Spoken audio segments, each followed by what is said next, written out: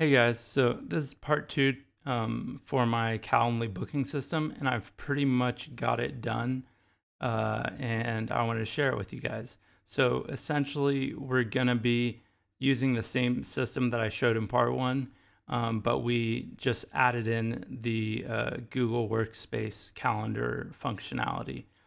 And I'm using two API calls to Google for this. We're using the free busy, which is actually checking if there's an appointment for that date and time window.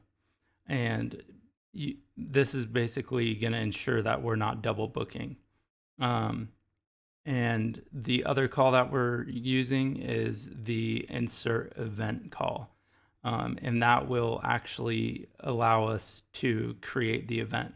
And that way, I don't have to use SendGrid or anything. I'm just going to let Google manage the email notifications and whatnot.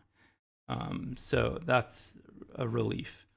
Essentially, what we need to do from where we left off are a couple of things. First is going to be getting the Google service account set up. I have this one set up. You're basically going to want to use Michael from Xano's. You're going to want to use Michael's snippet. And he basically has it set up so it creates all this. The only thing you're going to need to do is plug in your API key, which he shows you how to do, and then add your scopes.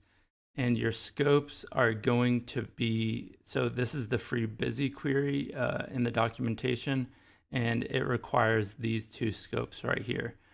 And just a note, a quick tip about the scopes.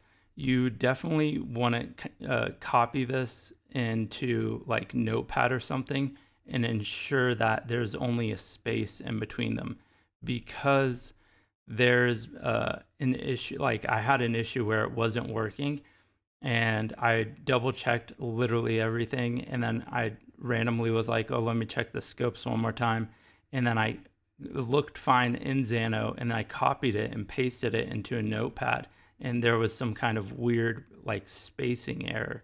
So I fixed it in Notepad, and then I copied it and pasted it back in to Xano, into my scopes, and boom, it worked. Okay, so the other thing that I will mention that is not in his snippet is going to be this extra path called sub. And what this is it's determining who the user is that has the access to the workspace, like who it's going to be impersonating, essentially.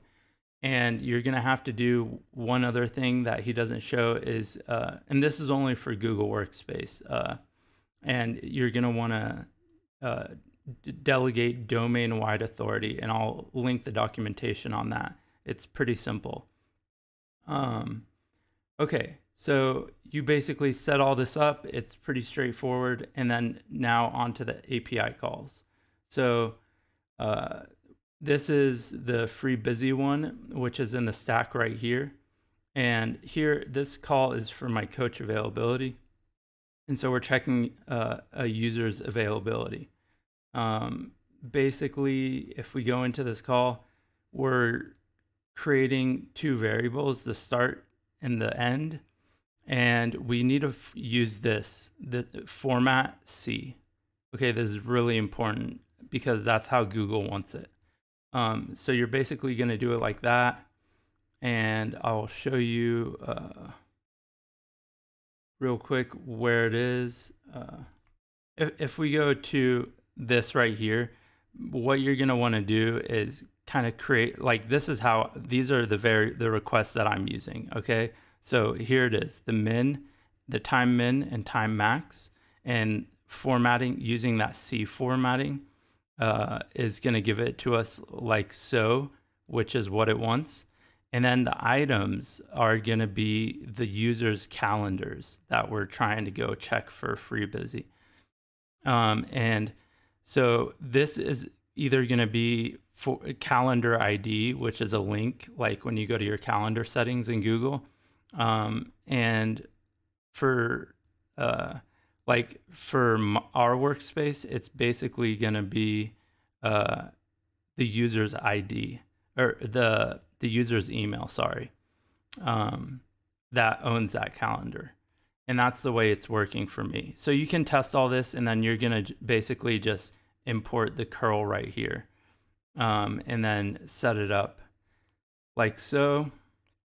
So I imported the curl and then added all this, and I'm putting in the email and then replacing this string, your access token.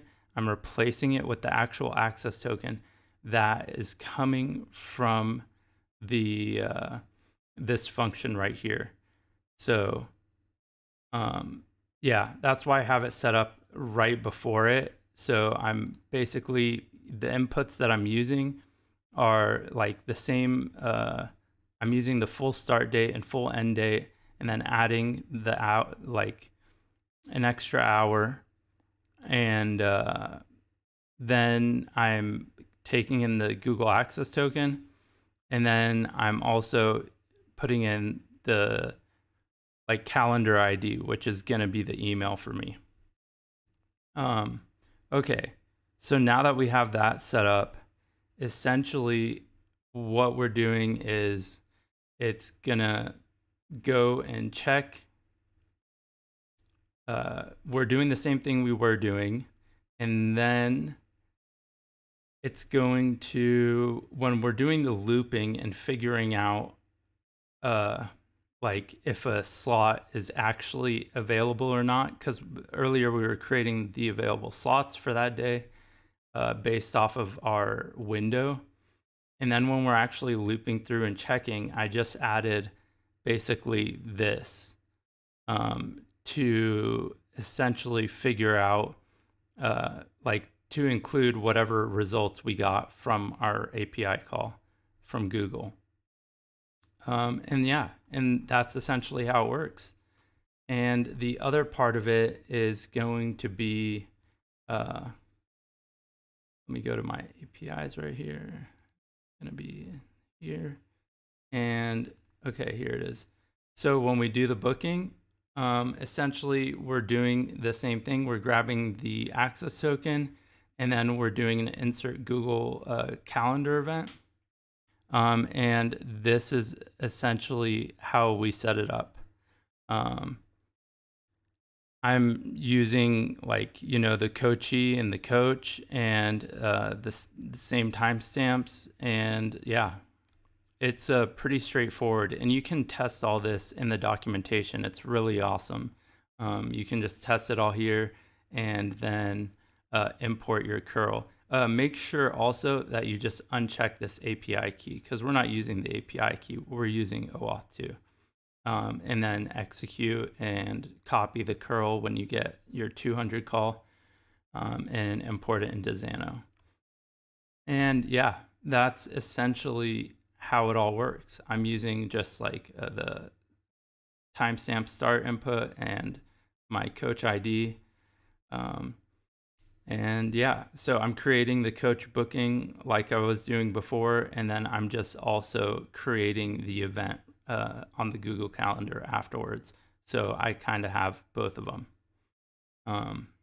And the reason I'm doing this is because the other call, the availability call, it's going to check for both places. It's going to check if we have a booking in our system, and then it's going to check if the coach has a booking on their calendar or some other event, right?